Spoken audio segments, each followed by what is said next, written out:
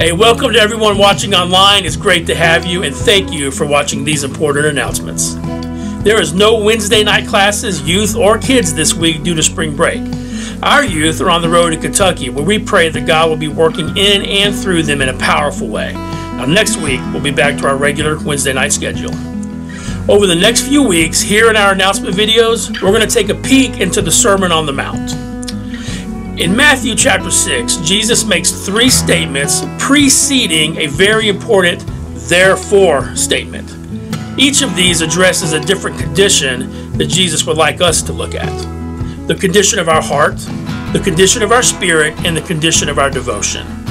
Verse 19 through 21, very familiar, says, "Do not store up for yourselves treasures on earth, where moths and vermin destroy and where thieves break in and steal, but store up for yourselves treasures in heaven, where moths and vermin do not destroy, and where thieves do not break in and steal.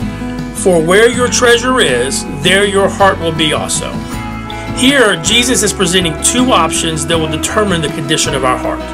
We can store up treasures on earth, which, while temporarily satisfying, will eventually account for nothing.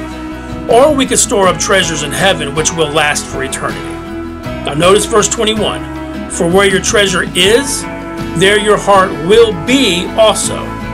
If we desire our heart condition to be focused on the eternal kingdom of God, we need to send our treasures into His kingdom, because our heart will follow these treasures.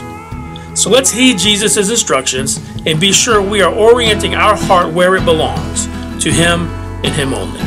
Hey, thank you so much for watching this week's announcements. Now let's get ready for our sermon from Pastor Bruce.